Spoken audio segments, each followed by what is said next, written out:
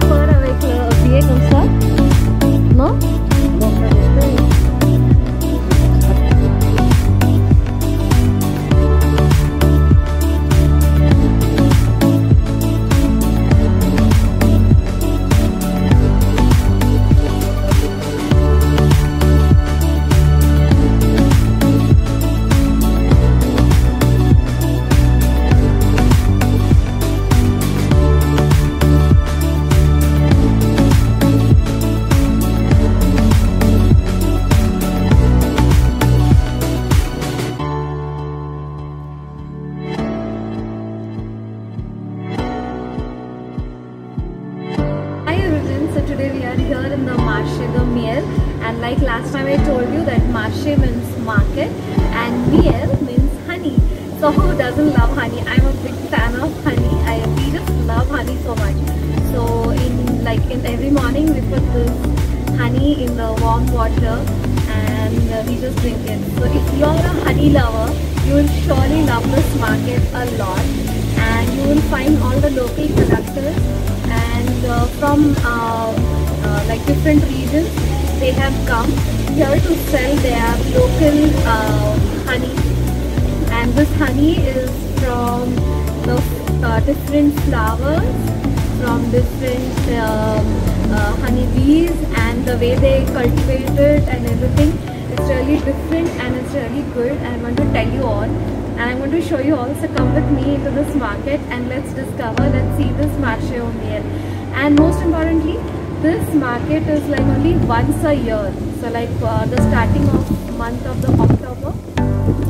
So this market is just like once a year. So we are just we are lucky enough to go into this market. So let's go and discover this market. Come with me to the Marche of Miel.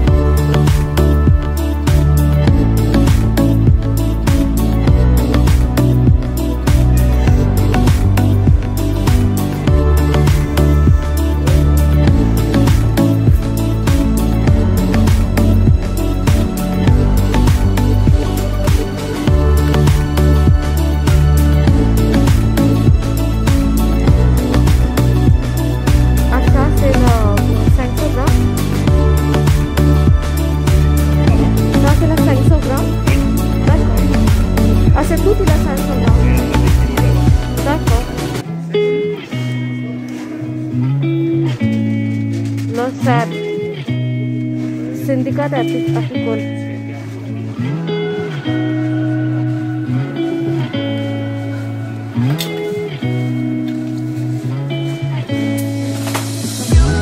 As you know, apiculture, so all they are apiculture, and apiculture means those who cultivate this honey.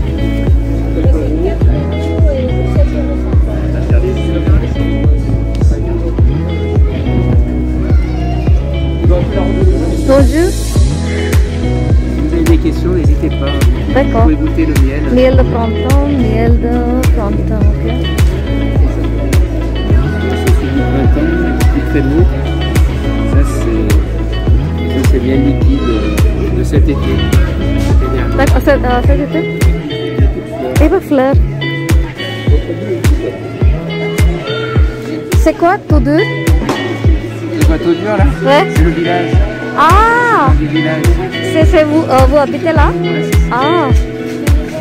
Ils Un peu plus loin. un peu plus loin.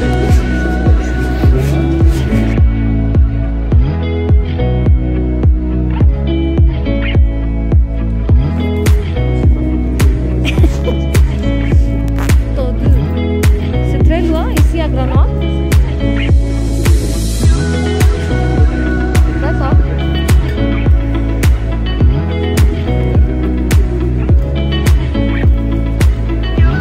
250 grams, 5 euro है ना?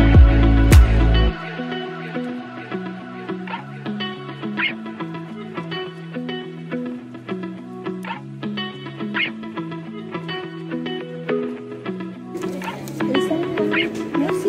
À la prochaine. Merci beaucoup pour la visite.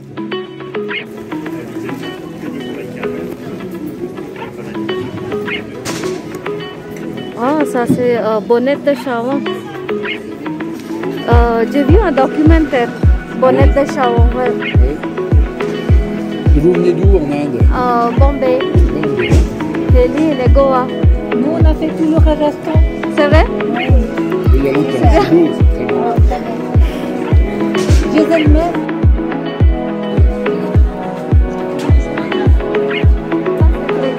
Voilà, tout est comme ça. Ça va? Encore? Comme ça, encore? Non, mais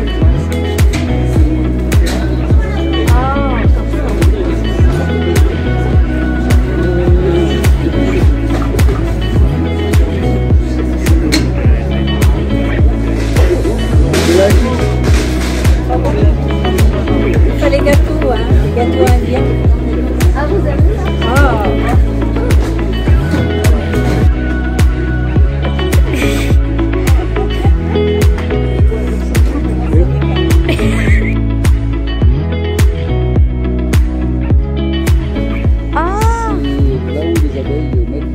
D'accord, d'accord. Et quand ils sont en mauvais état, Ah, je le prends, je le fais fondre dans de l'eau. d'accord.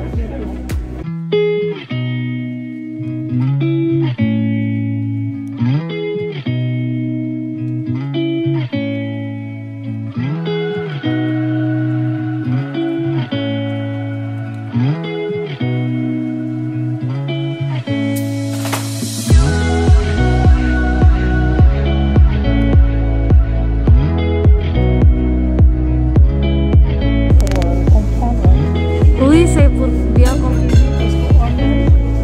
Des fois, c'est des bâtiments, Oui. des abeilles, comme ça. Ah oui, Attendez, je reviens. oui, elles construisent. Ils construisent comme ça. Parce qu'il n'y a peut-être pas la ruche. Et elles font elles-mêmes leur ruche de l'endroit. Et à l'intérieur, il doit y avoir plein de trucs comme ça, là. Et elles font le balcon, là. D'accord. Ah, vous mettez ça À l'intérieur. intérieur. Je ne sais pas, au-dessus. Là, c'est la maison où elle vit. Là, c'est là où elle va courir. Ah, On rajoute au-dessus d'accord. de case. Oh, ok. Ça, c'est là. D'accord. On a vu la même carton. Ah, je ne sais pas comment ça s'appelle, carton. Ruche. À Sceaux. Oui, à son, dans les champs de lavande. Dans le champ de lavande. Oui. Wow, c'est ça. Honeycomb. I beehive. Yeah.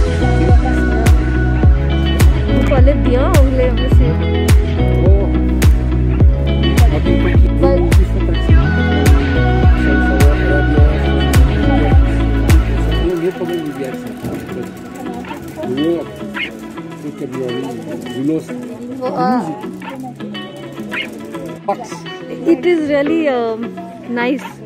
Parce qu'on on a trouvé ça beehive. Oh no.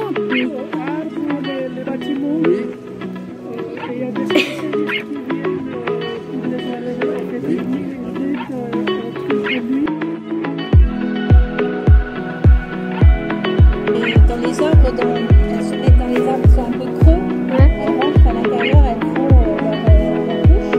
D'accord. C'est rare, elles sont plutôt blanches. Voila. So almost all the stalls we have visited of this Marche the Miel, and they will really, if you ask them how it is cultivated, how they have prepared, they will really with an interest, they will tell you how it is cultivated, from which flowers, which altitude, and mostly this is a family business also, like their ancestors who have you know, they do this culture, horticulture, and yeah, it's so with a lot of passion and dedication they explain all this, the preparation of the meal. And yeah, I'm really happy to come here to this market. I hope you guys also love it. Bonjour. Awa.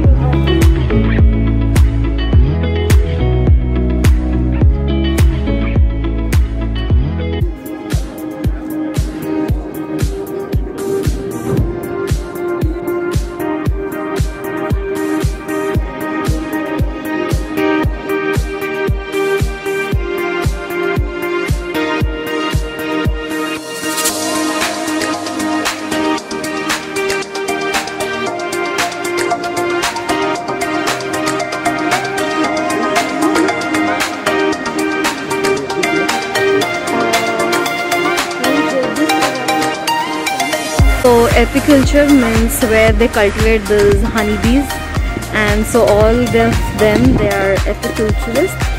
I mean, not all of them, but yeah, a few of them they are, and they have like different varieties of honey, of flowers, lavenders, and the flowers of mountain flower, like at different altitudes, and yeah, in the forest.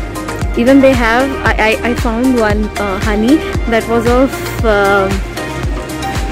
what do you say, sapin, so it's like a Christmas tree.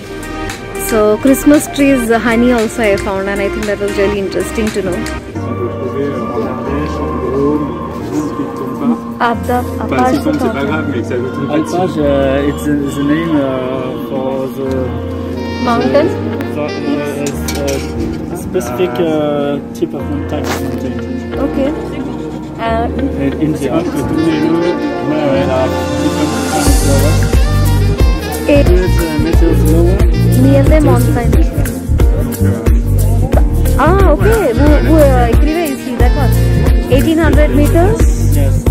And this is 1500 meters. Ah, okay. Oh, pardon. Ah, okay, it's written 1500 meters. Ice. And the space between the trees, there are only flowers, no trees. Esa, this is Miel. Ah, this Savernat. Okay. Châtaigne. Yes. And this is not the same that other châtaigne you can find, because there is a little bit of this flower that softer the honey. Okay. Not bad, hein? C'est un bon exercice, hein? And there are a lot of people that think this kind of honey is very strong. And Yes, because I think it is very strong. I think it's the strongest one here, but this one is more acceptable. they use it for cuisine here, the châtaigne. Yeah, you can. A classic one. Yes, Arborette. je connais, ouais. Yes. Quand on a passé à Lyon. Ouais, c'est Yes.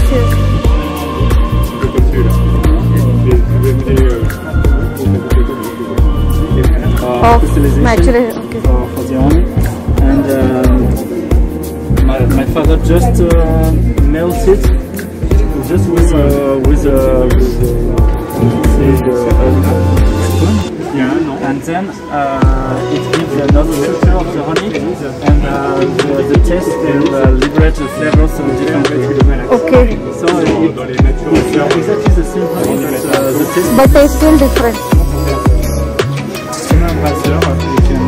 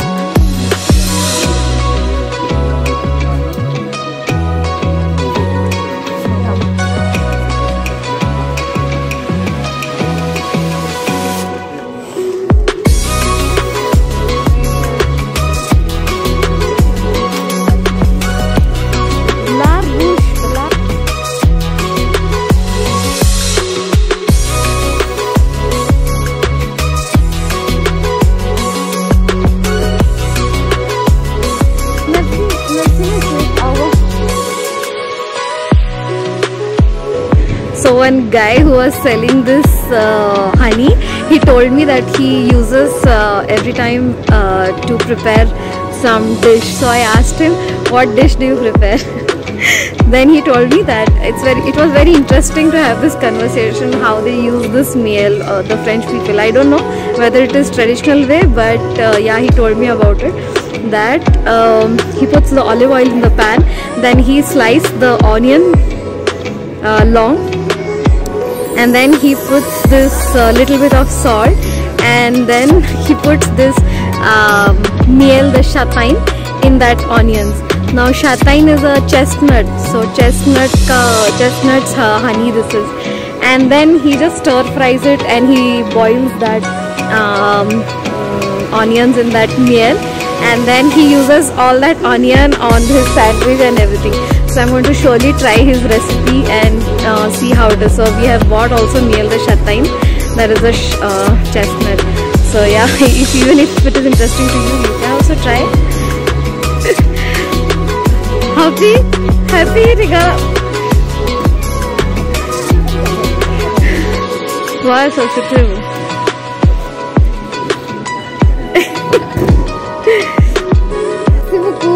Allez, Happy.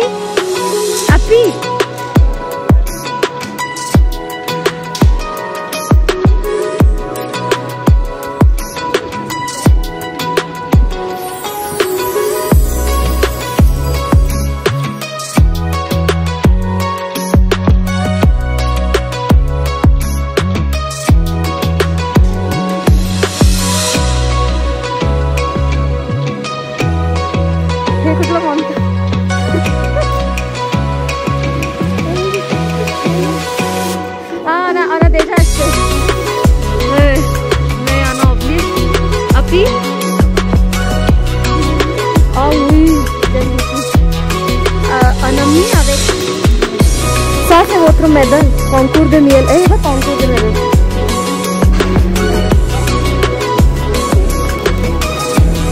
Happy.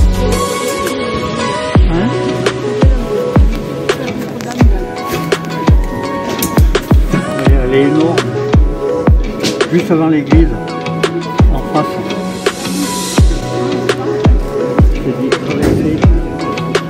Happy? Est-ce que je peux prendre votre carte s'il vous plaît? Merci.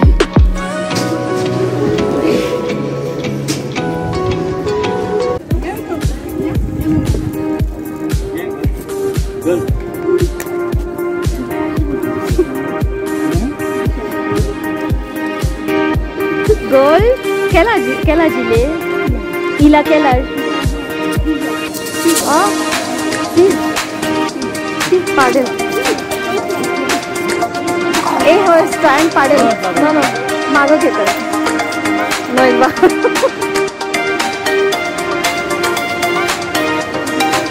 Oh.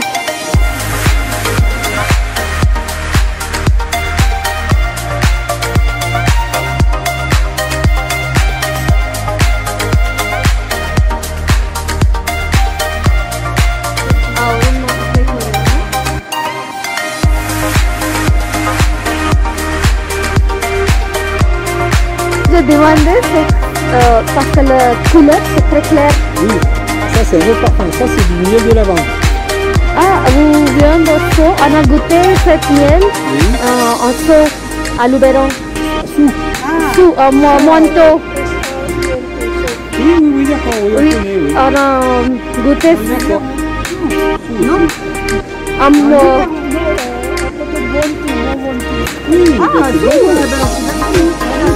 Oui, et vous venez là-bas? De la vigne provençale. Un Oui. petit peu après. D'accord.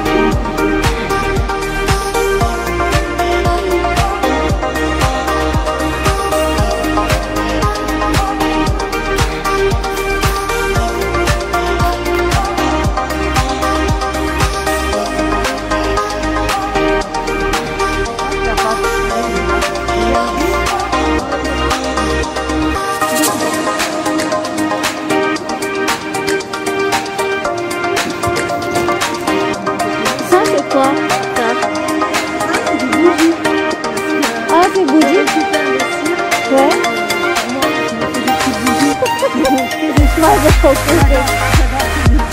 Ça c'est très beau. Parce que vous, ça c'est vous, ça? Oui, Ça c'est trop joli.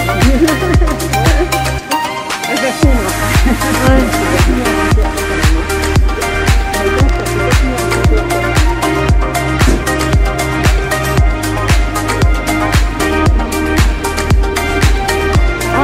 Ça j'ai vu. Oui, voilà, c'est le Oui. C'est là-dedans qu'on récupère notre miel. Ah, Voilà. j'ai vu tout à l'heure là. Oui, il était mignon aussi. Parce que nous, on n'a jamais vu ce tricoté. Ah, ouais. Parce qu'en Inde, c'est notre pays, c'est il y a haut de l'appartement, bâtiment, et haut de la arbre. Elles font leur cire en haut. Oui. Quand ils ont récupéré les cires, elles récupéraient comme ça. Ah ouais. C'est en sauvage.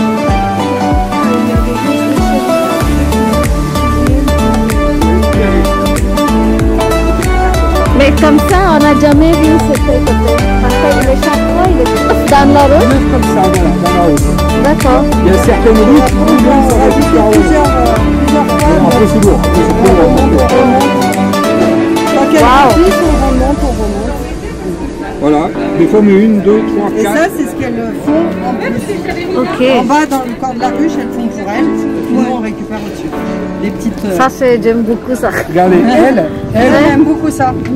Oui, c'est nous très joli. pour les aider, on leur met ça, on leur donne une cire. Ah, Voilà, on leur donne ça et elles, c'est elles qui étirent les cires. Voilà.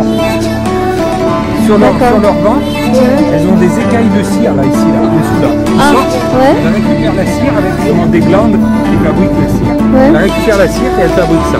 Voilà. Oh, wow. Ah, le travail, c'est fabuleux ce qu'elles font. Hein. Oui, mais comment la nature, elle est... Ah, elle est bien faite. Voilà, c'est... Franchement, elles vivent que pour le travail. C'est ça. Mais ça aussi, quand vous regardez le design, c'est hexagone. Ah ouais, c'est parfait. C'est Hein. pas un petit hexagone Alors, et... Des fois, pas sur ceux-là, des fois, normalement ils sont tous de cette taille-là.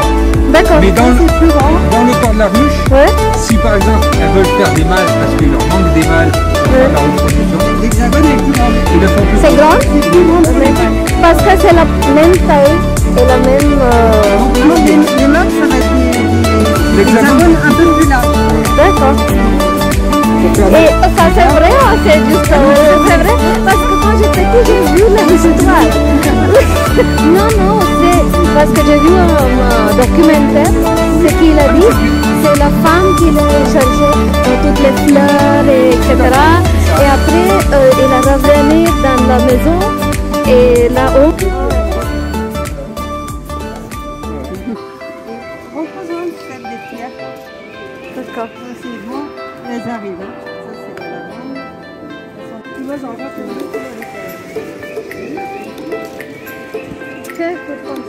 voilà.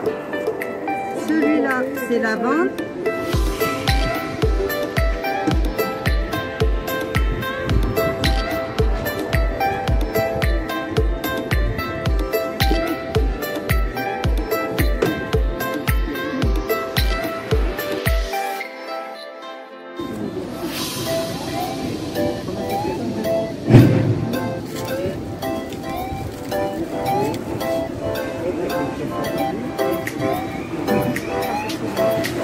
Ça c'est celui-là, c'est ici, à côté de Grenoble. Et ça c'est la lavande, c'est quoi? Lavande c'est ça. Donc, lavande et ça, c'est à côté du Mont Ventoux. Voilà, d'accord. Les anciennes cuillères là. Voilà. Miel de lavande. Ah ça c'est pas lavande, ça c'est garde lavande. Ça je vais aller goûter. Mais c'est pareil. C'est à côté du Mont Ventoux, c'est au même endroit, parce qu'on a dit ici. Et ça, c'est lavande. Et les deux, c'est au même endroit. Mais pas au même endroit. Oui, mais allez-y, il faut changer. Je pense que ça, c'est la lavande. Ça, c'est la lavande. D'accord, finalement, c'est la lavande. Et là où on est, il y a la lavande. Et la lavande, ce que font les gens qui cultivent les lavandes. Il y a la lavande réelle, la fine, la lavande sauvage. Il y a beaucoup de lavande sauvage parce qu'on est un petit peu en altitude. Ouais. Parce qu'on a goûté, on connaît ça, Ce que je récupère, j'essaie de l'utiliser. bien sûr. Mais parce que j'aime bien fabriquer, hein, c'est pour le plaisir. Non, ça c'est très bon.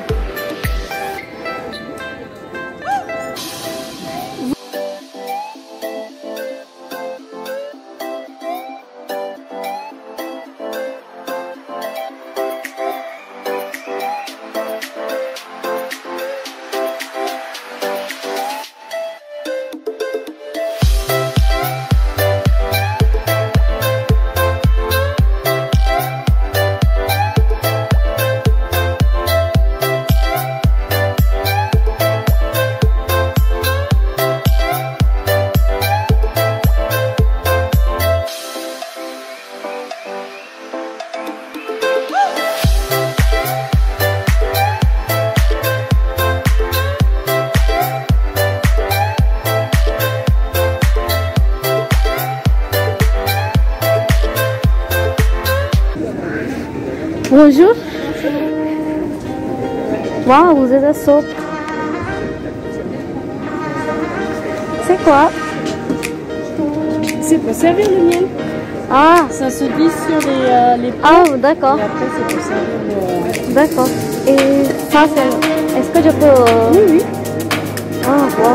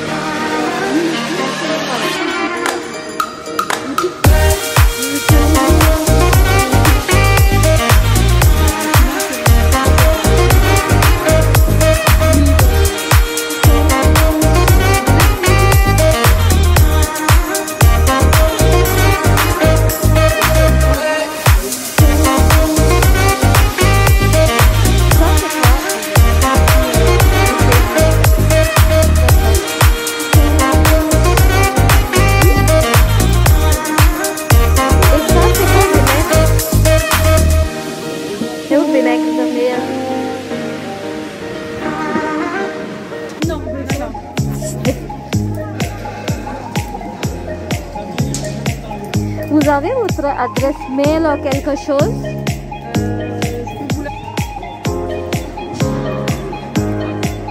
हे छान आहे पोलन येते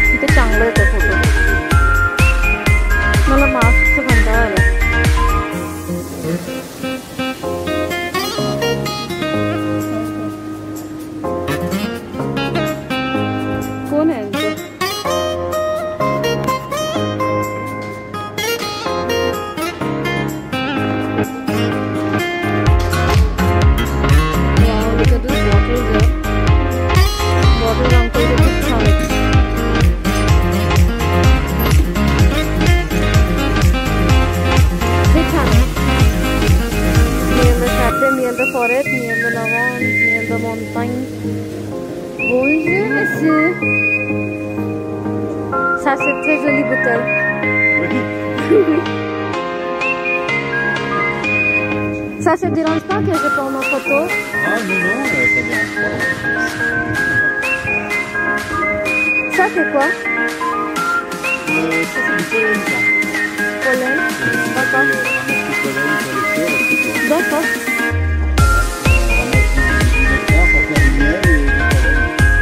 D'accord.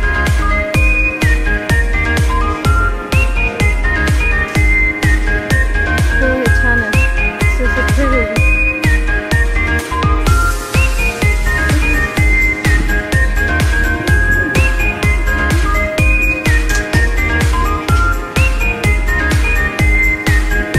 Bouteille, must have it. 7 kg is it? 13 kg.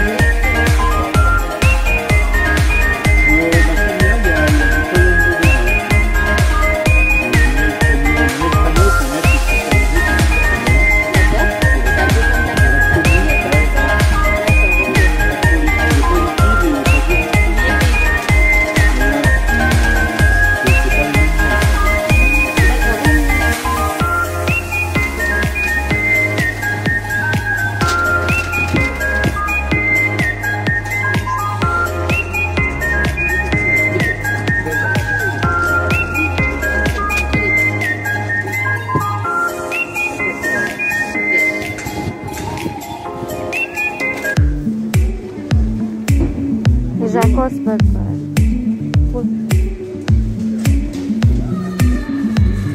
Ever here?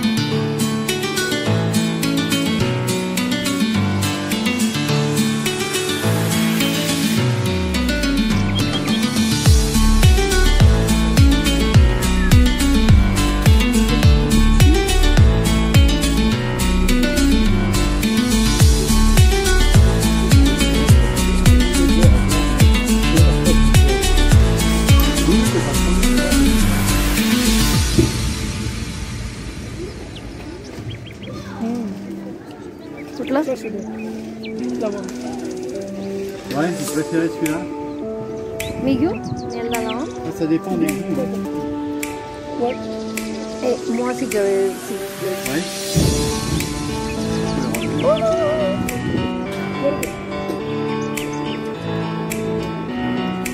Lavande.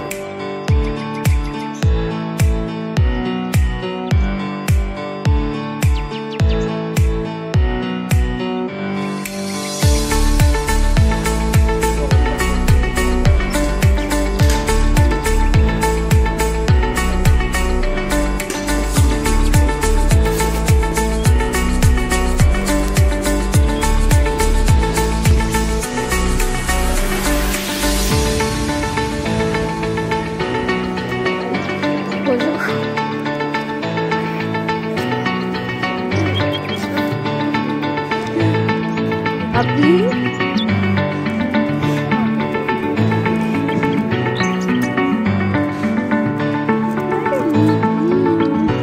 Et le bébé. Ouais. C'est bébé. Happy. Regarde happy.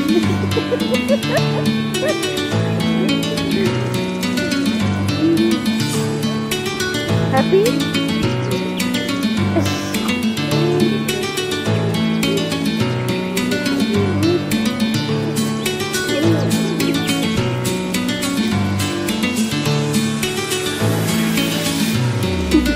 Happy, happy, happy. Stop. Bonjour.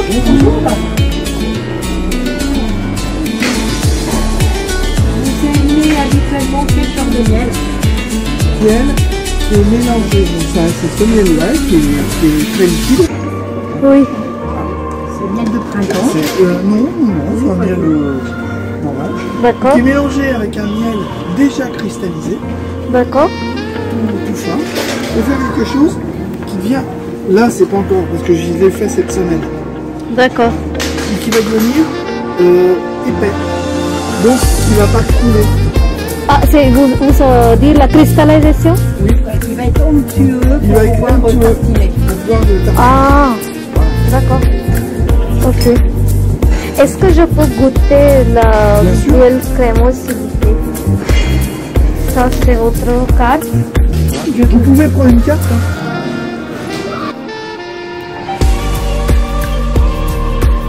Miel crémeuse.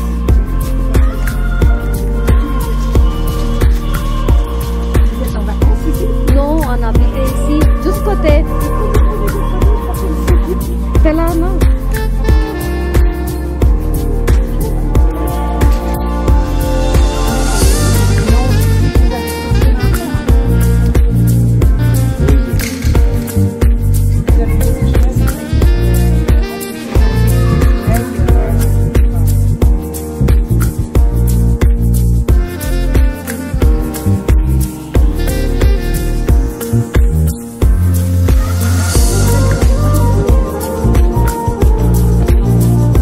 Je vais envoyer vous.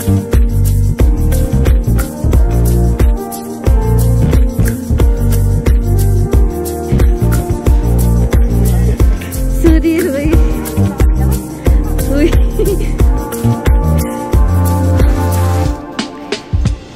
Ouais. Ah oui. Est-ce que je vais faire une petite photo avec ça aussi?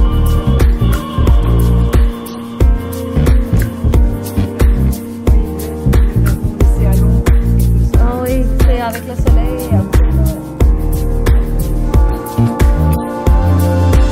Wow. Bon, merci bien. Merci. Au revoir.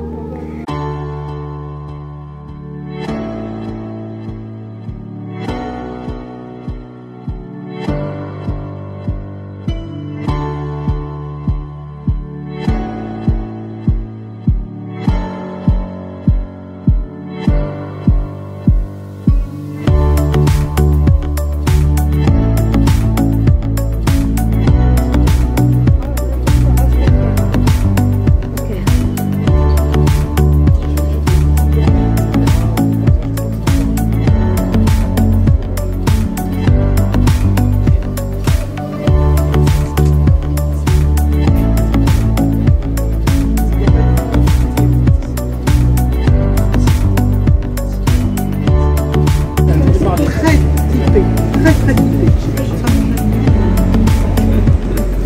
Bonjour madame. Merci beaucoup en tout cas, passe une bonne journée. Miel de châtaignier. Ça c'est différent miel? Alors, ils sont tous différents. Ça, Ouais. c'est un miel de printemps. D'accord. C'est le tout premier qu'on récolte. Donc, il y a des fruitiers sauvages, notamment cerisiers sauvages. Ah, oh, j'ai vu votre photo. Est-ce que je peux prendre? Oh, regarde. Ah, et c'est vous qui faites. Wow. Je suis née avec des abeilles. C'est vrai? Oui, oui. Wow. Mes parents avaient des ruches. Wow. Et j'ai été piquée très tôt. C'est bien. J'en avais une de photo, je l'ai pas refaite, où j'étais le torse nu, couvert d'abeilles. C'est ils piquent pas, mais s'ils connaissent. Ça peut piquer, mais on est habitué. Ouais. Elles n'ont pas le temps de connaître. Par contre, Ouais. elles s'habituent à être manipulées. Ah. Elles voient du monde, elles sont habituées. D'accord. Il y a une mémoire collective. C'est vrai? Oh, oui, oui. Alors, par contre, c'est Parce comme que j'ai vu.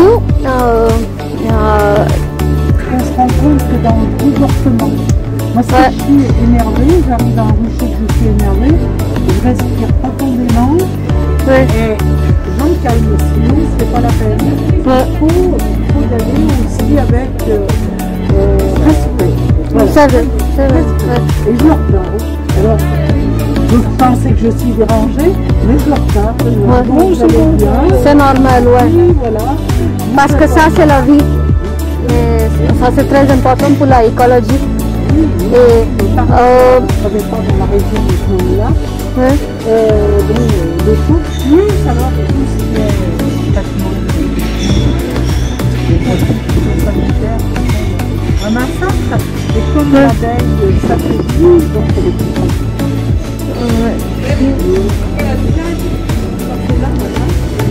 Là, c'est du pain d'épices. Donc, c'est fait uniquement avec du miel, il n'y a pas de sucre. D'accord.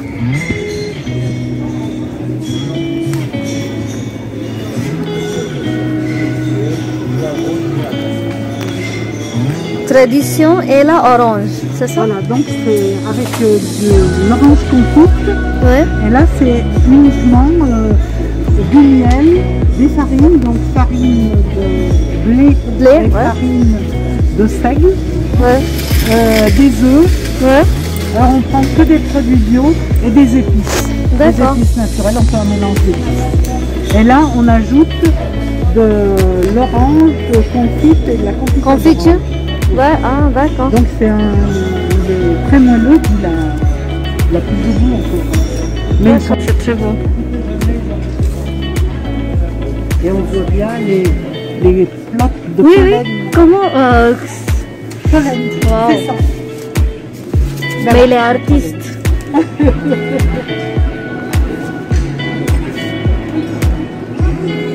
Oh wow, vous êtes très courageuse pour travailler avec ça, wow. Oh. Non, c'est vraiment courageux, hein? C'est parce que je suis habituée. Vous êtes- Je serais née avec des serpents. Je serais moins à l'aise avec des serpents, mais je serais née avec.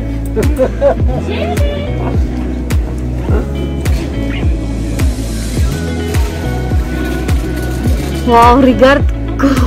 Oh. Vous êtes jamais peur avec le billet comme ça? Non? Alors j'avais fait avec mon premier mari, Ouais.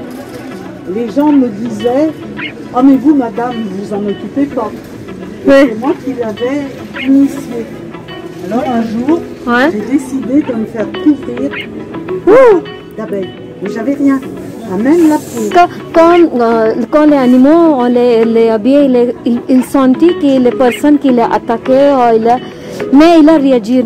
Oui, parce qu'il développe des odeurs. Odeur, c'est ça. Un chien sent quand on est d'accord. Mais là,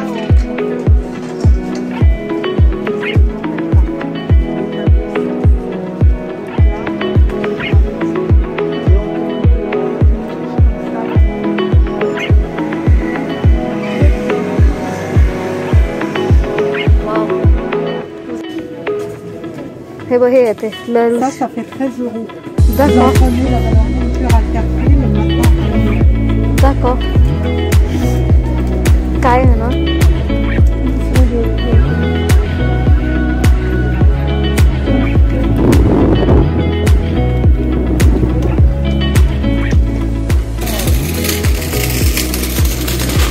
La Ruche de Miel.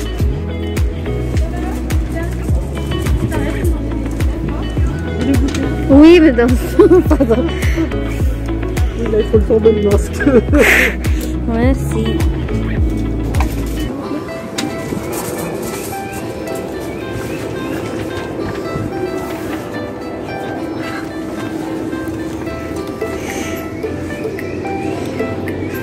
Hello. Takli too? Merci. Attention, ça risque de couler là. Ah oui.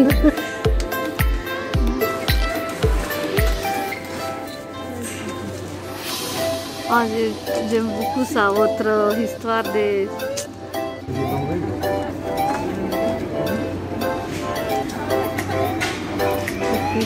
Ava, merci. Ava. And I met one lady, she was like, her photos, it's so nice because she cultivates this,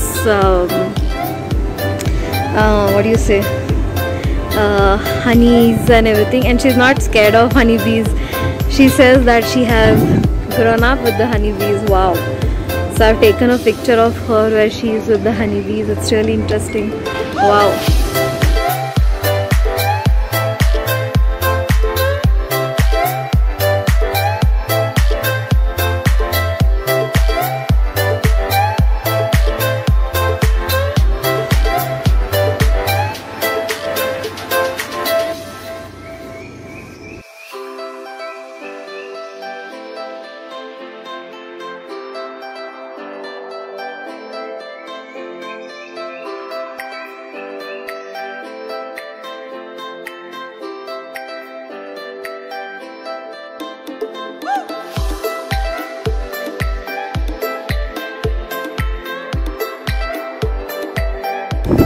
So if you like this Marche or Miel, please like, share and subscribe guys.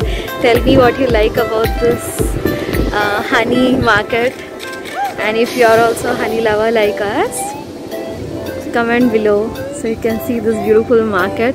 I'm really happy. And we have taken so many, I think 3-4 bottles we have taken. So yeah, got to use it in the cake or just to drink a warm water. So how do you use the Miel? So let me know what you like about this video. I think it's really nice to see this market. Once a year it is, and different kinds of honey you will see here, and it's of different flowers, different altitudes. And so my favorite honey which I tasted among all was the Miel de Montagne, which is at the altitude of 1500s they cultivate this. And Sudeep, which honey which you tasted was your favorite? Oh, Miel de Lavande. It's a lavender honey. Yeah, Miel de Lavande is also good. Yeah, it's the lavender flowers honey. Yeah, it's really nice. But I like Miel de Montagne, which is at 1500s altitude it is been cultivated. And also Miel de Châtaigne, which is the honey of the chestnut, is very good, but it's strong, but it's good. And mostly the French people use the Miel de Châtaigne in their cuisines, like pancakes or anything like they are cooking. So usually they use this, which is a stronger honey. So we have got this one, 500 grams. 500 grams we got for 7 euros. It's very nice, it's really yummy. Now this is also 500 grams, and this was for 750 euros. It's also nice. Then we have got this. This is also 500 grams for 7 euros. I really like the bottle. So if you guys like this, market of honey. Please comment below what you like about this honey and let us know. Okay, bye bye. So like, comment and subscribe to this video, and until next time I'm going to see you all in my next vlog. Till then, take care, God bless you all, stay wow, stay positive, and until next time, keep making beautiful memories. They don't fade away. So when I'm gone, or when I'm gone, I'll be right there, close to the sun. Keep holding on, and I'll be right there, close to the sun, close to the sun. Guy in the market who was selling the honey, he told me that he uses this type of miel. That was which one? Miel? C se काय नाव होतं? So if you like this video of Marche the Miel, please comment below if you love honey, if you are a honey lover, and comment below what you like about this local production of honey.